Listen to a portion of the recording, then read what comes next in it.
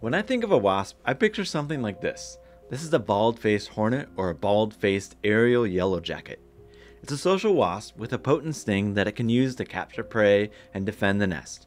But most wasps, like over 90% of them, aren't like this one. Most are like this one, a solitary parasite of other arthropods. This ichneumoniid wasp parasitizes orb weaver spiders. Here are the larvae attached to a spider and feeding. Instead of a venom-delivering stinger, most wasps have long thread-like ovipositors to inject their eggs into their host. This one, an aulacid wasp, is using its ovipositor to drill into a fallen maple tree. What it's aiming for is probably the larval version of this, a wood wasp. Despite the name, this isn't technically a wasp, it's a sawfly.